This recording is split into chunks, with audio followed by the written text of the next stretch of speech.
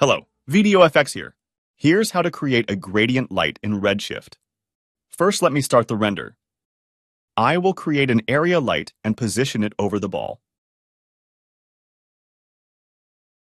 I will also turn on the visibility so that we can see the light in the render view. And I'll lower the brightness of the light. To add a gradient on the light, we need to add a shader graph to the light. Click on the Add Graph button. This will create a Redshift light material. Click on Edit Shader Graph to open the shader editor.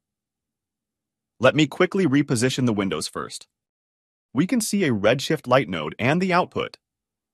Add a ramp node for the gradient and connect the out color to the color input of the physical light node. For some reason, the light shape is not visible when connected to the gradient, so we will change it to a mesh light instead. I will create a plane and position it to around the same place as the area light. Then, I will set the area light to use a mesh and set the plane as the source.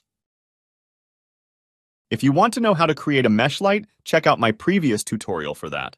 I will link the tutorial in the description below. The light seems to be facing the opposite direction. I will switch the orientation of the plane to -y to flip it around. Let's go back to the ramp node. When adjusting the colors, we can see the light takes on the color of the ramp. I will reduce the intensity of the light to make it easier to see the gradient.